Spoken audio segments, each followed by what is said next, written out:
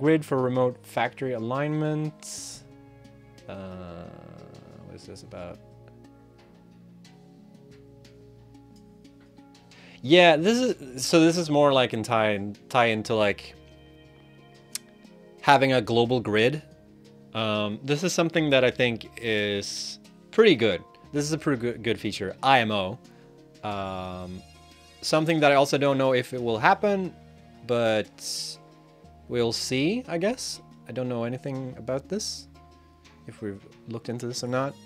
But really cool feature. I hope personally we add that at some point, because it's really tedious when like you're far away and you want to have like a perfect like bridge hooking things up. Have it being on the same grid would be awesome.